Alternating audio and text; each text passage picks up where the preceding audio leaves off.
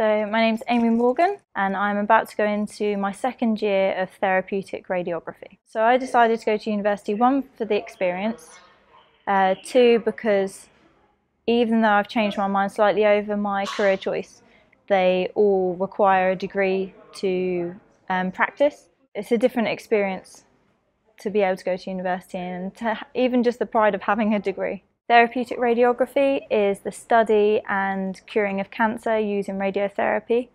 We use radiation to kill cancer cells and hopefully give that patient the best chance of survival. Even though there's only 17 of us, we do mix with another group, and there are about 80 of us in our physics and our biology lectures.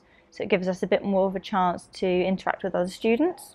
We get to go on placement, so obviously we do have time outside of university, but we have the facilities as well of having a virtual simulation, and we call it VERT here.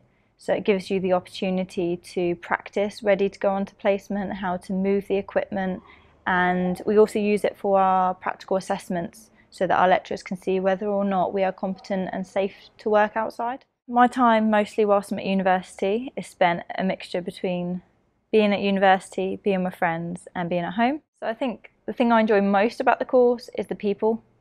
I get on particularly well with about four other students. We spend a lot of time together. We have a lot of fun, both inside and outside of university.